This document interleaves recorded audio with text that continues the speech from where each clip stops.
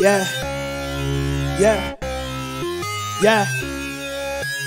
Football feast, this the football feast extra podcast. Hey, football feast, football feast extra podcast. Playing soccer, grab your cleats. Playing soccer, time to meet. Playing soccer, time to greet. They finna talk a lot, okay? Playing soccer, get the cleats. Playing soccer, let's get it. Playing soccer, let's go.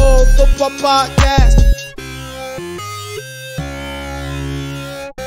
First game of the weekend was Wolves versus Liverpool. We did just have a little chat about it quickly before. Yeah. I mean, Wolves played well. Wolves very well, very impressed. First half, they were all over them. Liverpool looked shocking at the back. Don't know who the new young lad that they had playing. Don't know much about him, but he looked a little bit lost. But I don't think they've looked good at all this season. But they're getting the results, and well, you can't argue with it, can you? I mean, they're going to start clicking it. I mean, they've got a whole brand new midfield. It's going to take time, but while they're picking points up, I mean, you can't argue with them, can you? If you can play bad and pick a few points up, then there's nothing wrong with that. No, definitely not. So fair play to them. Yeah. I mean, Wolves were, I thought Wolves were really, really good first half. You know what? Would I go as far to say as that is the most? Like, I've never seen Liverpool so outplayed, like under Klopp, in that first half. Like just the first half, they completely played them off the park. Like I've never seen it before, like under Klopp. But then Liverpool obviously made them changes, and that was the difference. What they were able to bring off their bench just completely changed the game, and Wolves just stood off them. But first half, I was so impressed with Wolves. A lot of people had Wolves go down, didn't they? Yeah. Oh, I did. Yeah. A lot of people had Wolves go down. Yeah. I think they'll stay up quite comfortably. I think there's a hell of a lot worse. We'll get to them in a minute. But yeah, I think they'll stay up quite comfortably. They haven't looked too bad at all. I know they're not picking up too many results, are they? That's the only thing. Yeah, they need to, and quick. Yeah. Yeah. But I do think they'll be all right. Not really much to say about that one, is there? Like you said, Liverpool picking up points, playing badly. Scored 2 late goals, didn't they? Yeah. Tell you, there were some late goals, weren't there? Talk about late goals. Aston Villa. They were 1-0 down in the 87th minute, weren't they? And they lost 3-1. 108th minute? They went 2-1 up. Yeah, on a penalty. And then in the 110th or something, they scored another one. Yeah, fair. Again, Villa seemed to be a bit up and down, didn't they? Same with Palace. Palace have played really well for good football this season. Yeah. I'm not convinced Villa will do as well as everyone was saying at the start when they were saying, like tipping them for like top 6 and that. I don't think that'll happen for them. But I mean, both of these teams, they're going to have no dramas, are they? Really, with sort of staying up / mid-table. I do wish I could take my Aston Villa prediction back, but it's out there. You watch them win the Conference League though. Yeah. Well, they should do. I mean, let's be honest. I know, like, I'm going to piss off some West Ham fans now, and I am. But it's nothing. They were the best team in there by a long way, other than maybe Fiorentina, and they were lucky to win that game. Fiorentina battered them the whole game, and they were lucky to win. It's a made-up trophy, so UEFA can make a bit of extra money. Yeah. It's a load of shit. The trophy. And mate, what made me laugh? I won't name names, but what made me laugh is when I was sitting down on in my front room at like 10 to 3. Not like I've had any time to sit down this week, but when I did, and I went on my Facebook, right, and I see one of my mates put, it's the European double European champions collide at 3 o'clock today, and I was like, what? I was like, oh yeah. They're not European. And guess what? He was not a Man City fan. I think they only got relegated. Oh mate, they're embarrassing. But good luck. Oh. Yeah, that Conference League needs to go. I don't like it. But hang on. With the top 5 getting Champions League this season, so we've got an extra Champions League spot. So that means 8th place is going to be in the Conference League. That's what I mean. You might as well give it to anyone. Literally mid-table. Like, well, it goes to the person that wins the League Cup, doesn't it? Does it? I thought I think that's how it works now. So if the team that finishes, say, 16th win the League Cup, I think they get the spot. Could you imagine? They're banking on like the top 7 winning the League Cup. So hang on. So what if a Championship team wins the League Cup? They're in Europe. But yeah, the Championship. It happened to Millwall when they got to Sunderland. Come on, we're out. It's all right. We're out already. when Millwall made the cup final in whatever year it was, and Man United beat them 3-0, they played in the UEFA Cup. Oh, Am I showing That must be my like age 7 here? Yeah, a Am I little bit. showing my age I here know a it's bit? before my time. Yeah, no, I remember that. Yeah, So, Millwall made the it's FA mad, Cup ain't it? final, and that was when the winners of the FA Cup final used to get the European spot. But then, obviously, if a Champions League team won it, it would just go down to the runner-up. I thought that still happened with the FA Cup.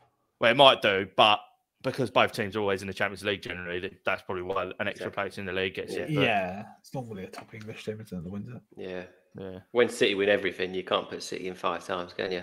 They can have a That group is by that. themselves. Right, so you played in the Conference League on a Thursday and Europa League on a Thursday. Can you put 2 teams out? Because you're going to need to. They'd probably still win it probably all. would win it all. Right, they would, wouldn't they? Their team's so good.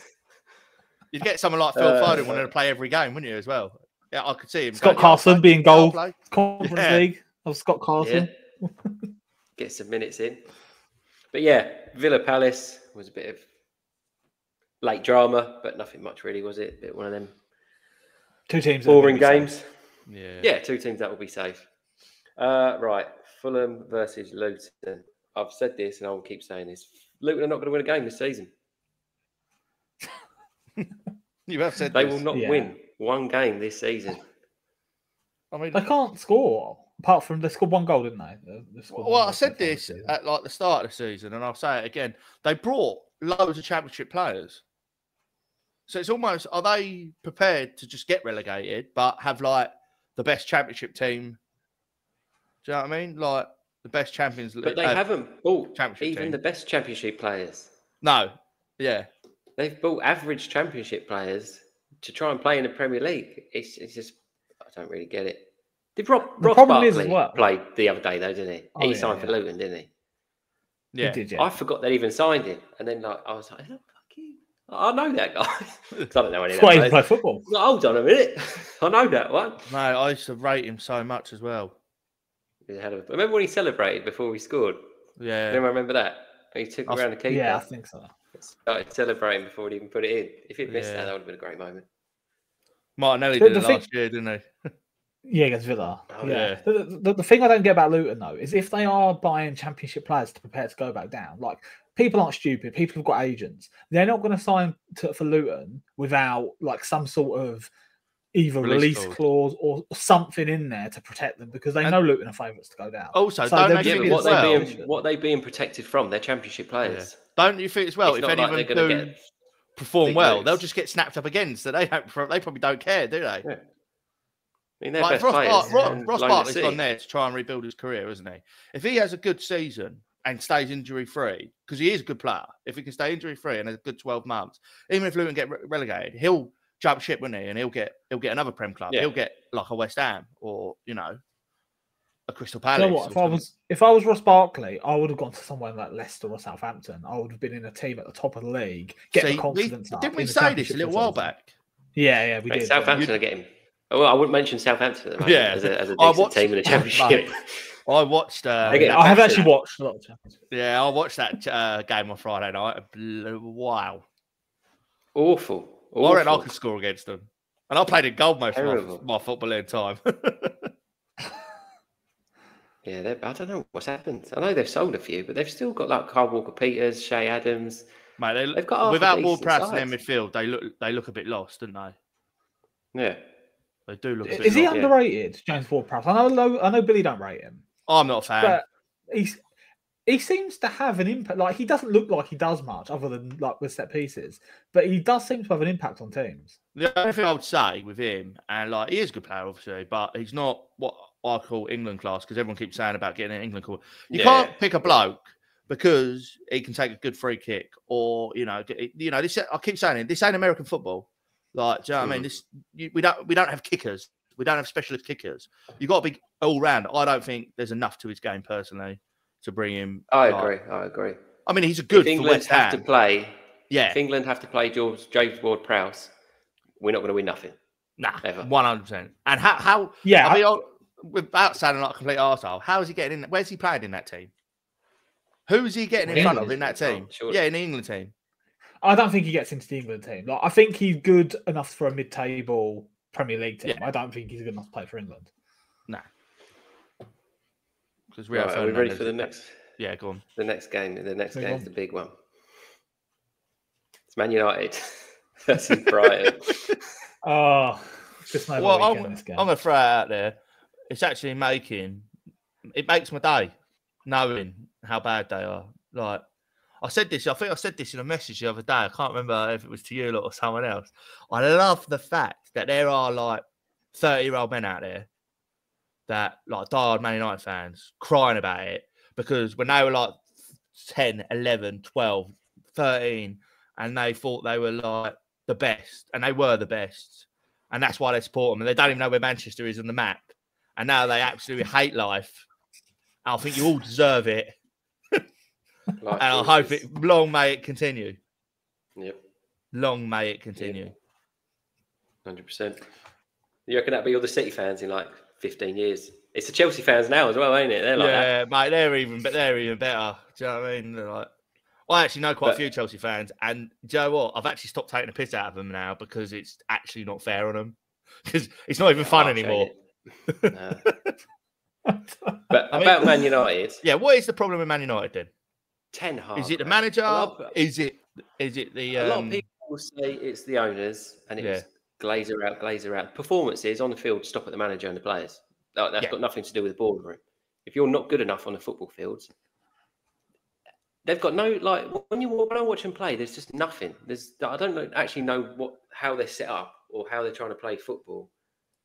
I don't understand. It's just I can't believe that they spent 75 million or whatever it was on that Holland or whatever his name is, right? And I'm sure he might be a good player. I'm not trying to I ain't seen enough of him to comment on how good he is. But they spent 75 million on him. Now, do you not think that 75 million would have got you Ivan Toney? Or put another 25 million on that and you get Harry Kane? Yeah. Two proven, recognised Premier League strikers. So I mean, I'm not saying anything bad about that, whatever his name is, right? Because he's only been in here 5 minutes. But I know what I'd rather have. So the problems that you've just said there about them not going out and getting Harry Kane or and getting Højlund in and stuff like that. Would you put that on Ten Hag? Is it Ten Hag buying the players? Is he going to them saying, I don't want Kane, I want this? Someone's doing it, but someone's picked him up, isn't they? I mean, I've never even heard of the bloke. And mate, you're talking about the biggest football manager fan in the world, probably, who literally scouts the hours on that computer game to try and find the best players. Never even heard of the bloke. I'll be honest, I don't like people can say, is it Ten Hag buying the players? Is it the Glazers or is it this person? But surely, that person? He's got a good team. He has got a team full of good players. He spent 500 million. And he can't do shit with them. Was last year his first season? Wasn't it? Yeah. He's been there like less than a season and a half. He has spent 500 million, and they're probably worse than when he got the team. He's kicked out the best striker in the world. Yep. He's thrown Jadon Sancho. Saved him many a time. Oh, mate, De Gea was one of the best keepers in the Premier League. Let him go on a free. The bloke has lost his marbles there. You got Jadon Sancho, who was one of England's best prospects. Mate, what's he done with him? It's been ruined. Just come out in public and just mug him off. If I'd take Jadon Sancho at Arsenal in a heartbeat, I would, if they wanted to get rid. I did a post about that the other day. I saw people were talking about Jadon Sancho to Arsenal, but I will say in defence of Ten Hag, I'm a little bit on the fence with this because I do feel sorry for him a little bit. Like the whole Ronaldo thing is on him. Like that was his decision, a bit like Arteta's decision with Aubameyang. I know it's different levels, but you've got to sort of live and die by those decisions. But if you look at Ten Hag, Man United's injury list. Like, they've just lost Wan-Bissaka now for a few weeks. They've literally got no defenders. Everyone. Oh, they've got Dallo. Dallo plays. Dallo's their right back. They got Harry Maguire. They've got Dallo. Maguire's like their fifth choice centre back. They spent 500 million and they got Johnny Evans. We're saying maybe they should have brought a centre back with that 500 million. You can't blame injuries. Arsenal's spent 100 and whatever million. Their bloke got injured. They're carrying on with life. But is that Ten Hag? Is it Ten Hag that's not spent that 500? That's what I'm trying to get at. Like, is that his fault? It doesn't matter. He's decided. In my opinion, it doesn't matter. It shouldn't matter one bit. He should be 500 million. You can't do nothing with it. He's the manager, right? He knows what he needs. He knows if he needs a centre back, a striker, whatever. He surely is giving the manager, director, the CEO, the whoever it is who buys the players, and must be giving him a list going, I need this, I need that. There's no Yeah, way you he's think getting 11, like 25 players and going, yeah, do what you can with that. No way, because what happens if they buy 15 strikers and no defenders? Yeah, a bit like Chelsea. Yeah, he must have a say in it. He must have a With say Ten in it. Hag, I've just seen nothing about him that says he's a good manager. He's a terrible man manager, absolutely awful. The players don't really seem like they want to play for him at all. I think he would have been a better manager, like in the Ferguson era and like the Wenger era, where you could sort of stuck to Holland, where it's nice and easy for him. I think where you could tell a player to like do one and that. Where you don't really have that anymore, do you? His philosophy is old. But the Ronaldo thing, I don't understand. Like, you've got the best player in the world, who all he's trying to do is he's trying to drag people to his level. Not even quality-wise, because they're not going to be that good, but like mentality-wise. Yeah. He's just trying to drag them up to, like, this is Man United. Like, we don't perform like this. And he gets rid of him. Yeah, I know, yeah. What the fuck? Again, I would have taken him at Arsenal in a heartbeat. But you know what? Like, what... After that interview that he did, like obviously, I think the damage was done before the interview. That was where career was done. He wouldn't have done the interview, would he? If he had a good relationship with him. No. But he was dropping him, wouldn't he? He weren't playing him. They didn't have a fit striker, and they were playing like midfielders up front and that. You've got the best player in the world on the bench. You've got the greatest goal scorer of all time sitting on your bench while you need a goal. On your bench because he won't track back. I don't pay for strikers to track back. I pay strikers to score goals. I don't get this stuff.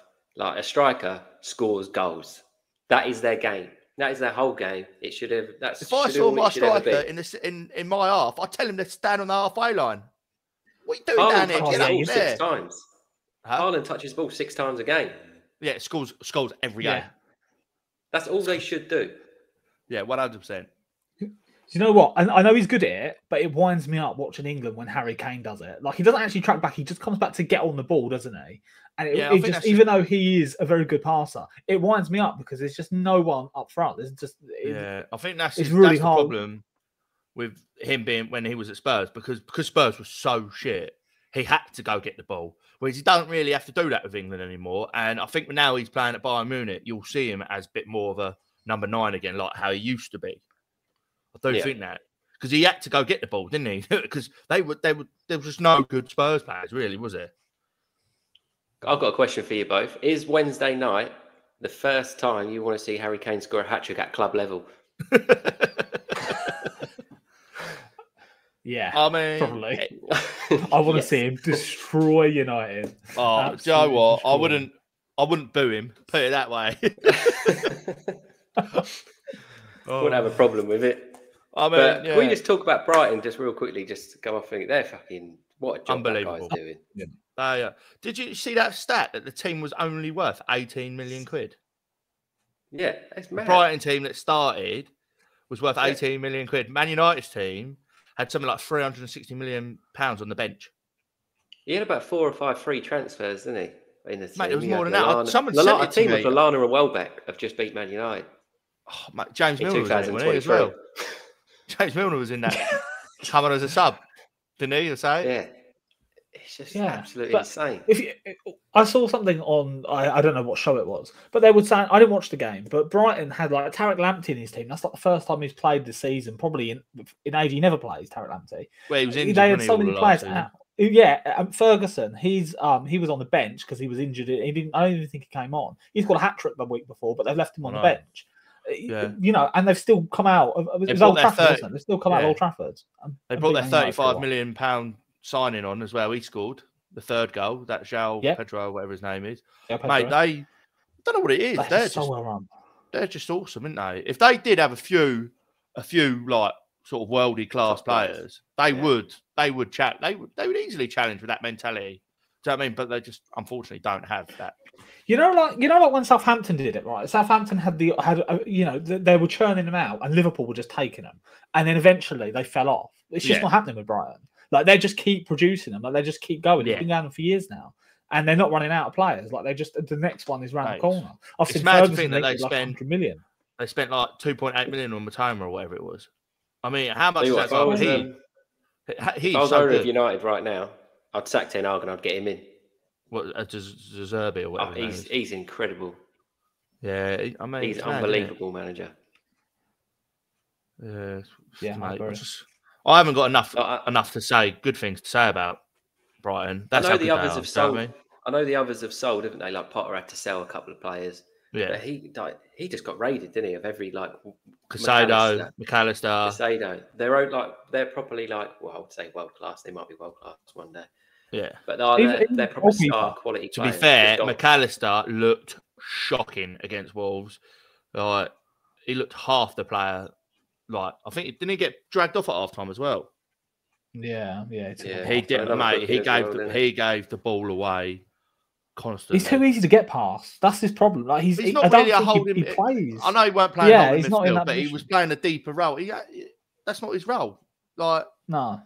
I suppose that's mate. Don't make me try and pronounce his name. The Hungarian geezer. He's sort of taken that role, isn't he? That he's sort of taken McAllister's role, but he looks good. Yeah, he does look good. but yeah. So that was our Man United rant, and Brighton. Yeah, like Baron said, I've got nothing. I can't say enough good things about him. Yeah, we'll give him a clap. Yeah. Spurs, Sheffield United.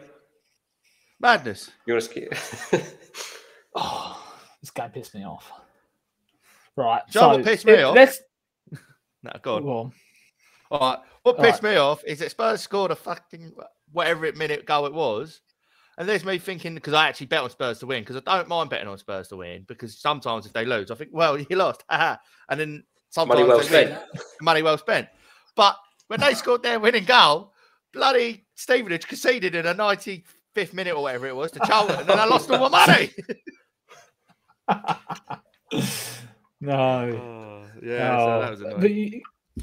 So I want to start off my story about this Spurs game, right? I want to start off by saying that in my fantasy team, I had Son as my captain, and I also had James Maddison. It's the first time I've ever put Spurs players in my dream team. Andrew, Arsenal fan.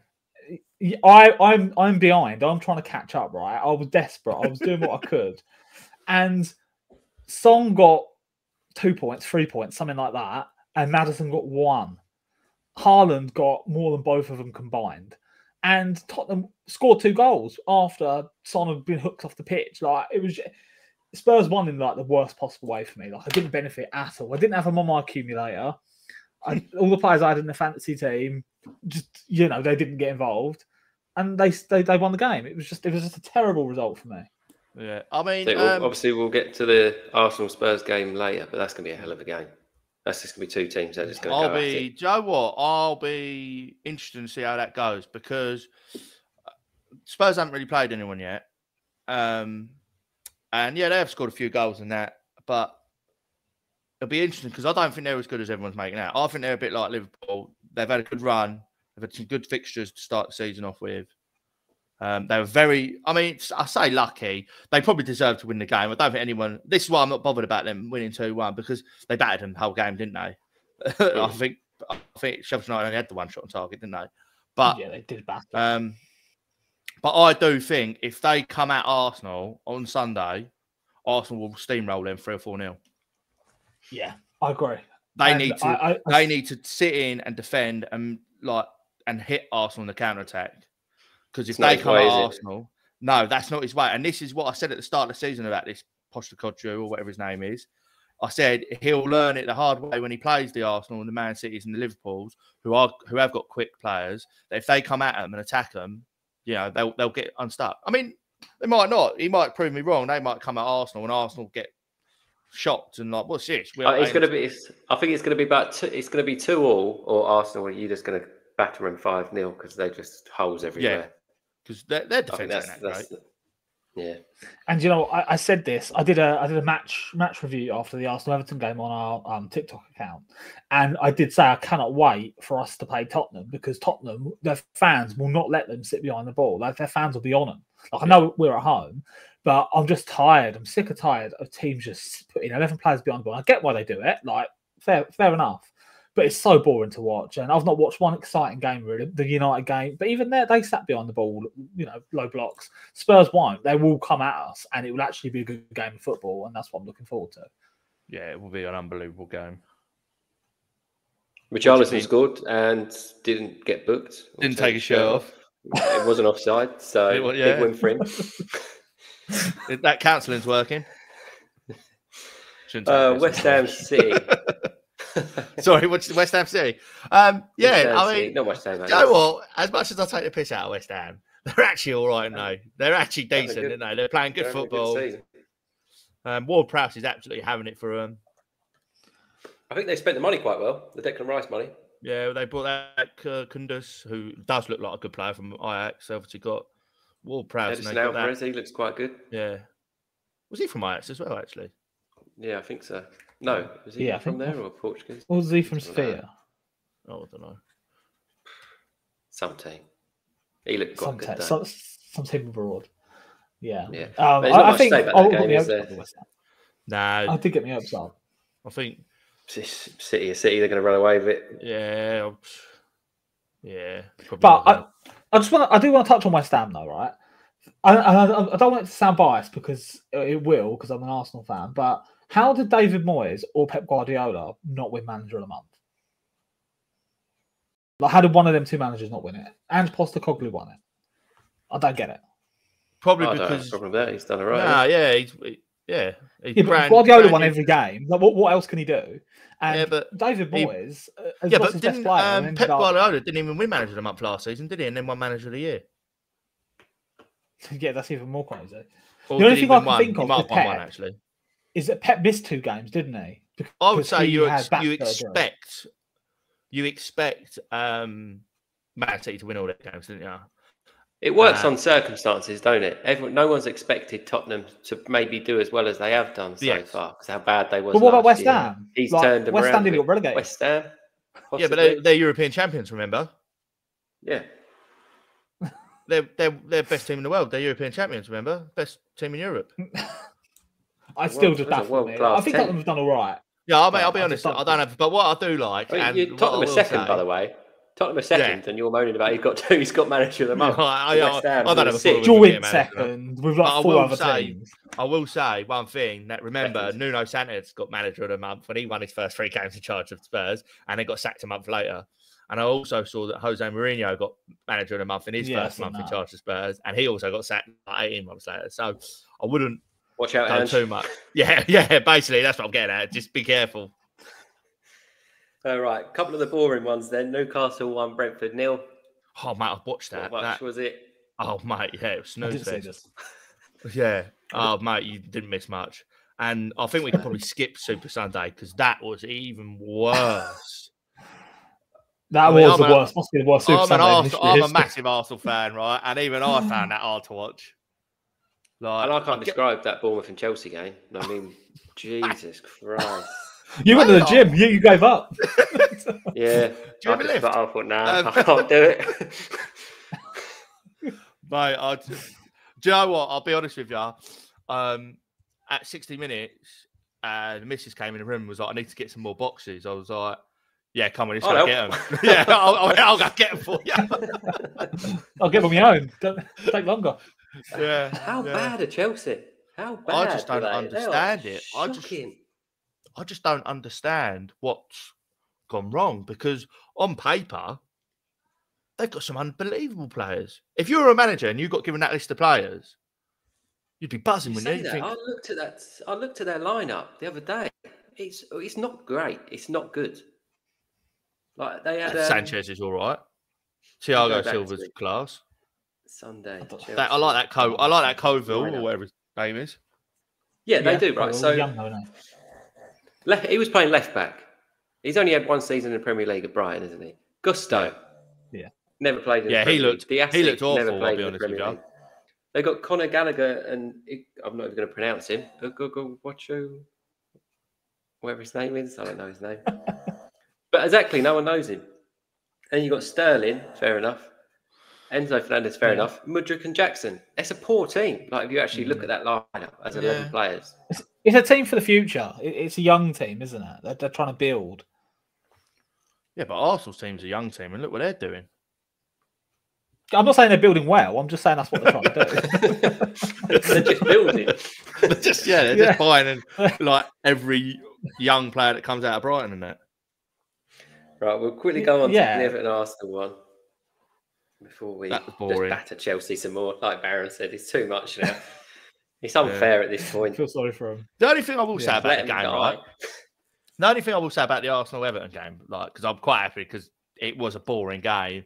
Arsenal kept hold of the ball for the whole 90 minutes and did not a lot with it. But the Eddie goal, the Martinelli goal, Yeah, for Eddie offside. Now, in my opinion, that should be onside. Because hear me out, right? Like, for people that didn't see what happened, basically, Gabriel kicks the ball back to Saliba, but that Beto, or whatever his name is, it intercepts it, but it hits his shin and spoons right over the top, goes miles straight to Eddie, who's in an offside position, which I've got no problem with. But the problem is that it come off Beto. Now, if Gabriel is passing the ball to Eddie, and it hits that Beto, then I don't have a problem with that because he is actually trying to attempt the ball to Eddie. But the fact that he's passing the ball backwards, like away from Eddie, and that Beto kicks the ball into Eddie, I feel that he's onside, isn't he? Surely.